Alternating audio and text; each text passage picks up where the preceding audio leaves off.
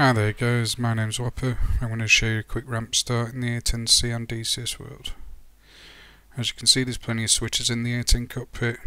It's not too daunting once you know what a few of them do. So what we're going to do now, we're just going to start by doing the boost pumps. Turn those 4 switches on. Come over, turn on the oxygen. Bitter, Iggy and CDU switches. Gonna set the radios to Nellis Tower, which is 132550. Turn the radio on. Oops. TR, yeah. And that radio, this radio, and your intercom. Next, it's electrical power. Electrical power's down on your right knee. Just the other side of the caution panel there, so batteries on, AC on, inverter on. See, we've got battery power now, so caution panel lighting up. Test fuel pressure. That's good. Test your oxygen. When it gets 0, you should get a caution. Cancel the caution.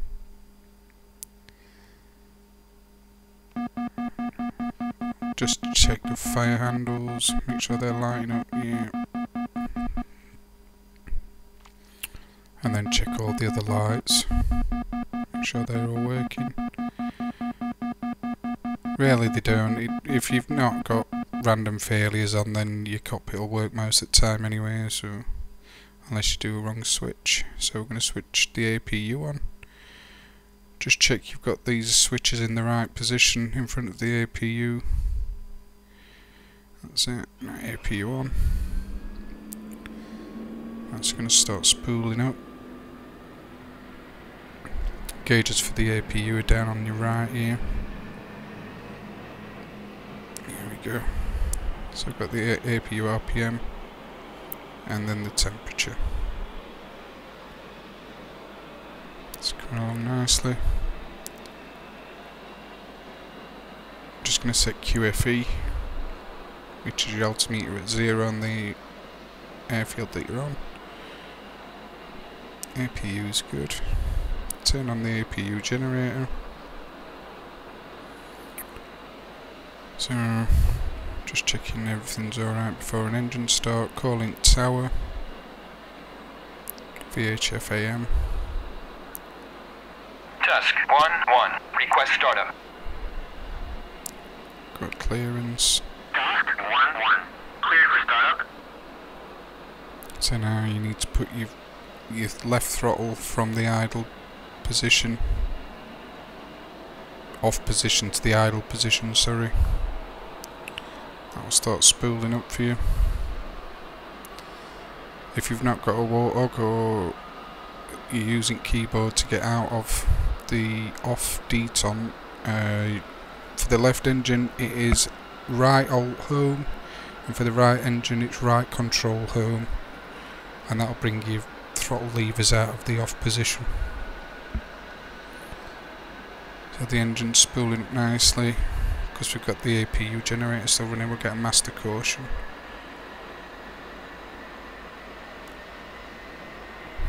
There you go. In a few more seconds, it's just going to spool up a few more RPM. And that's the engine running there. There we go. Start sequence has stopped, so now we start the second engine. Throttles forward, so that's right control home. And it's spooling up now.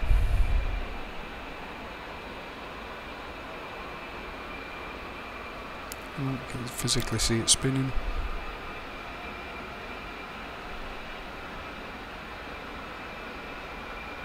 So now switch these switches here. That one to the middle position. MFCD's on. Now it's time to do a bit test. using the upfront controller. Hit enter. It's just going to run through a load of start tests. Turning on the SAS switches, take off trim button pressed.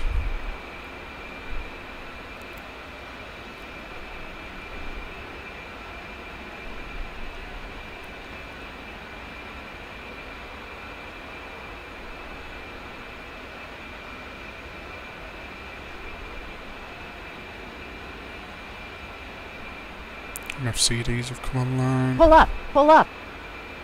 Just going to cancel that warning. Altitude, altitude. CDU repeater page up on the right hand MFD. Right, bit test complete. I like to have the radar altimeter tape set, so I'm just going to scroll through to that. So display options, and then rad alt tape. Hit the data button up to select yes, and then down to exit, and then hit the switch back up.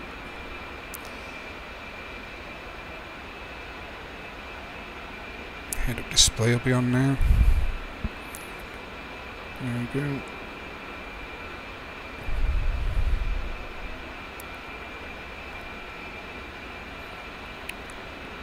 APU generator off and APU off. Wrong switch. I'm not used to doing it in cockpit. I'm basically demonstrating radar altimeter, so if I turn it off here, it's pretty tricky to get to behind throttle. Master caution, radar alt tapes have gone there off the hood. Switch it back on. It's a lot easier with a Warthog throttle. There you go, radar alt tapes are back up. So we're not far off aligned. Just going to twiddle his thumbs for a minute. We can test his flight surfaces. It's going to be aligned any second. Oh, lights on. Yeah, I forgot to do that earlier. Oops.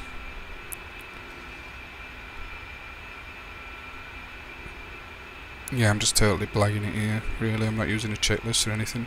Nav, set to nav, and then your IGI button on. There we go. Test your flight surfaces.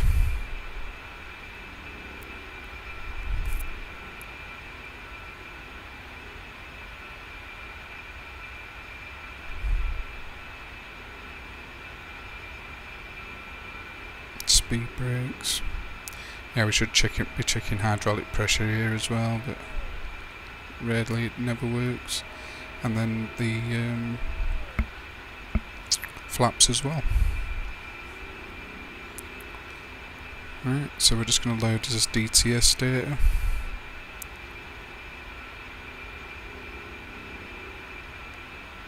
Turn on his countermeasures panel, RWR, and jammer. Just going to quickly reprogram program A.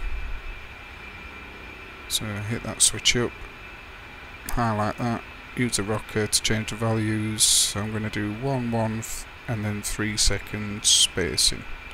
So one chaff, one flare every 3 seconds. It's good when you're over a target, when you're not wanting to be pressing the countermeasures button all the time. And save that. TAD. Turn off the map. Set it to MGRS. Just programming the flight data. So group ID 53. Personal ID. I'm just going to leave it at 01. And then I'm going to type in call sign ham for hammer.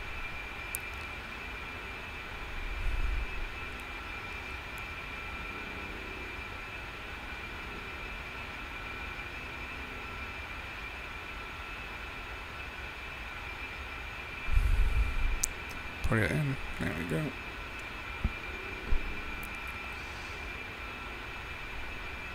Then dismiss, I'm just going to reprogram the CBUs, burst altitude,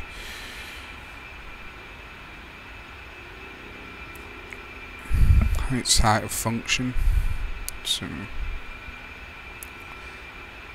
I'm not sure what's, and then load. I'm not sure what altitude the CB-103 is best at, but the 105 is definitely best at 700 feet. It's most effective at that altitude.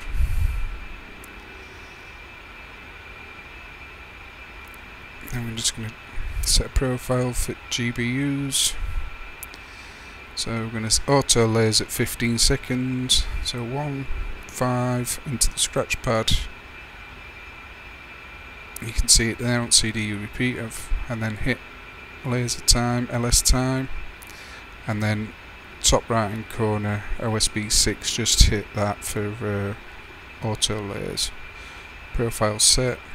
Just going to check it onto the GBU.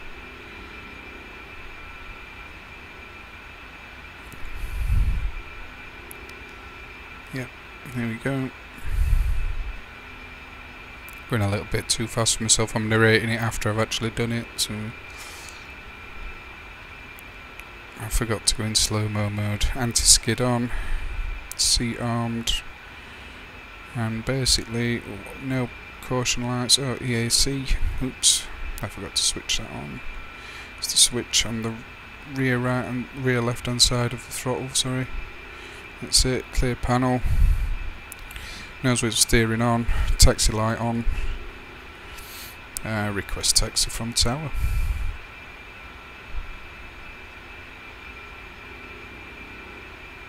That's it. Good to go. Tusk 1-1. Request Once you taxi set to off, runway. just test your brakes. Because I've seen many people just go cruising off and crash into things because the wheel brake button or their wheel brakes wasn't actually working. Tusk 1-1. Clear to taxi to runway 3. So there we go. We've got clearance. And away we go.